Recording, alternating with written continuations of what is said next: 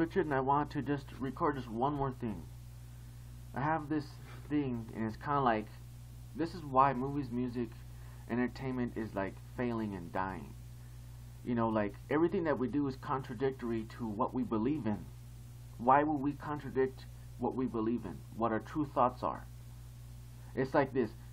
You know, let's say that there's an actor, and you do like an interview with him, or you're kind of talking to him like in a bar or something. He's like a big actor, and he's like telling you how stupid movies are, how lame they are, and he's like, man, movies are stupid, man, they're lame. I don't even know who the hell even watches movies anymore. I know I don't. Oh, by the way, tomorrow I gotta film this new project with Steven Spielberg, so I gotta leave the bar soon, okay, buddy? I'll see you later.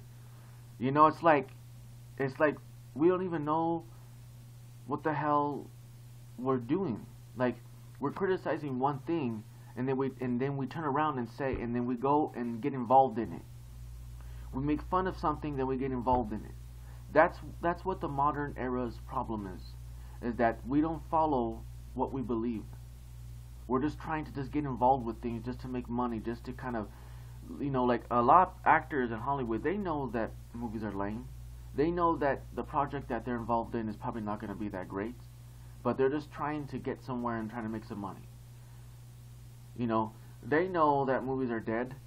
A lot of them believe that, but they're still involved with it, and they don't even perpetuate their belief. Why?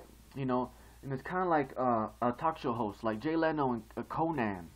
It's so contradictory and so stupid that these idiots, they know better. You know that they know better. It's like Conan, you know, I know that Jay Leno talks to his friends or thinks to himself, or Conan talks to his friends, or Conan O'Brien talks to his friends or thinks to himself, and he thinks, man, my show is boring as fuck. What can we do to make the show more better? Man, no one watches talk shows no more. It's dead out there. You know, and I bet that he doesn't even watch Jay Leno's show or watch any other show. And it's like he's telling you that it sucks and everything. He's like, man, talk shows suck. Oh, well, anyways, I gotta wake up tomorrow early in the morning. I got a few minutes to talk to you. I gotta go film my talk show now. You know, it's like people talk bad about something, and then they're still involved in what they talk bad about. You know, it's like, I don't even know. People don't know what the hell they're doing. They just, you know, they're just idiots. They don't follow their true. They don't follow what they really believe in. You know, that's why movies and music are dead, because the people who are involved in movies and music don't have the heart. You know, like the actors are just tools. You know, they're just tools, and they're not the ones helping the movies. They're just there in the movies. You know, and it's kind of like, that's why, you know, it's kind of like a musician criticizing. You know, you talk to a musician, or you talk to it's like say you talk to a rapper, and rapper's all, man, fucking dubstep sucks, man. You know, like trap music sucks. It's stupid. Doesn't make no damn sense. You know, I hate that shit. You know, I'm sorry to say it, but you know, I hate it. But anyways, bro, you know, I gotta get up and go do this project. You gotta go to the studio and make this song with Skrillex. You know, I gotta go and make a track with him. So I'll see you later. You know, it's kind of like that. It's like we, you know, we're just idiots. You know, we don't even follow what we really believe in. And the general public in everyday situations, they do not like what they see or hear in entertainment. But and I'll tell you one thing, actors and musicians, there's no such thing as fans anymore. There's people that watch your stuff, but you don't have fans, actors and musicians. The fans are twiddled down to like 1% of America. They are the 1%. The rest of Americans are just people that watch your crap, that watch your stuff, that read your book, that watch your movies, listen to your music. Only 1%, this is a fact, guarantee it, only 1% of Americans are actual fans of an actor or a musician or an author. Only 1% of Americans are actual fans of anything. The rest of them are just people that exist, that work hard every day, that just try to live their lives and try to better their lives and work and all that. You know, they just watch your stuff. They're not fans of you. And when you always hear blogs and TV interviews, is like, well, now, Rihanna's fans can now see her watching, and she's gonna go perform in Paris, so now her fans can go see her, which is like a fraction of 1%, which is half of 1%, 0.005, it's like a fraction of 1% is actual fans, that are in Paris. It's probably, maybe I'm wrong, maybe, but in actuality, well, no, I would say that as a whole, the planet, 1% of 100% is actually the fans, of celebrities and musicians. Not everyone on the planet are fans of entertainment. That's the truth about music and movies and entertainment. They have less than 1% of the planet as their fans. The planet. It's like, and then the thing is very contradictory, and is very contradicting too, and hypocritical, because like you have these red carpet events, right?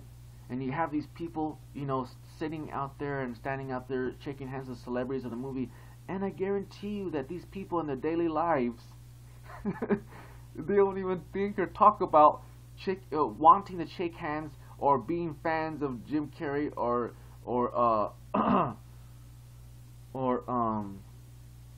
like Leonardo DiCaprio or Seth Rogen or any of these other actors,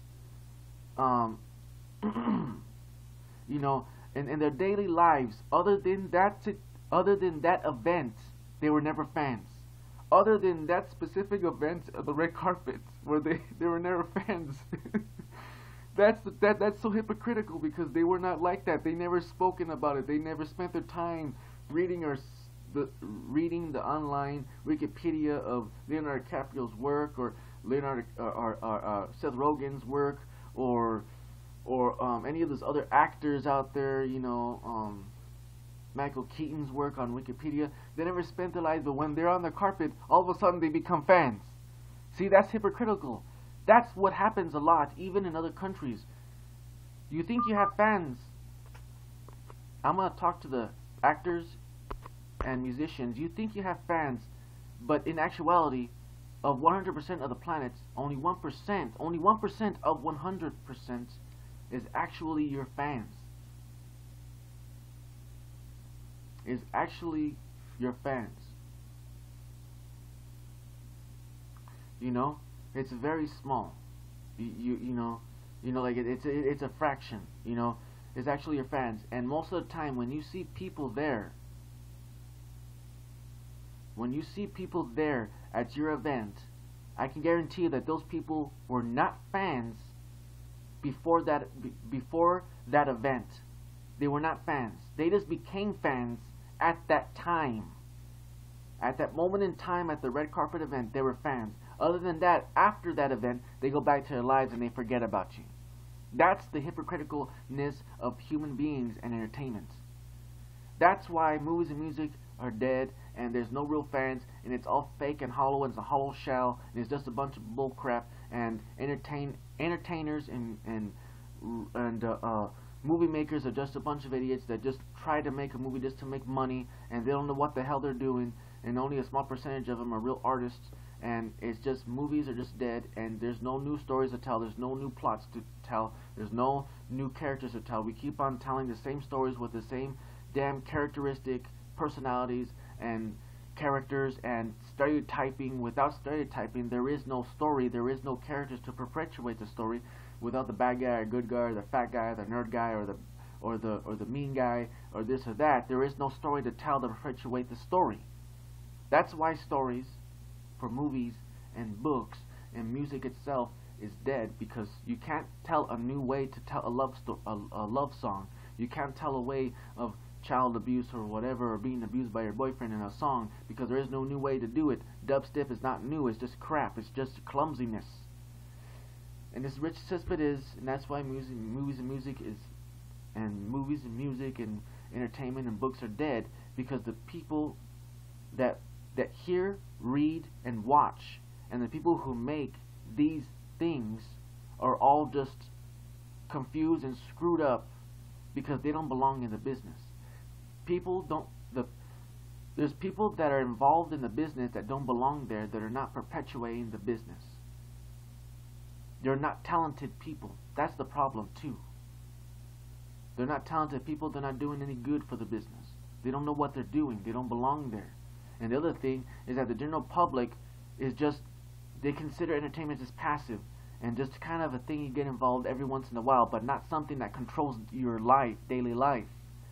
You know, that's one also reason why music and movies is just a frivolous, childish thing that occurs in the world. It's a frivolous, childish, passive thing that at the end of the day, when it comes to something that really matters, only science and mathematics will be the triumph that matters. Movies and music will just be a passive thing of entertainment, a childish thing. This is Richard Cespedes.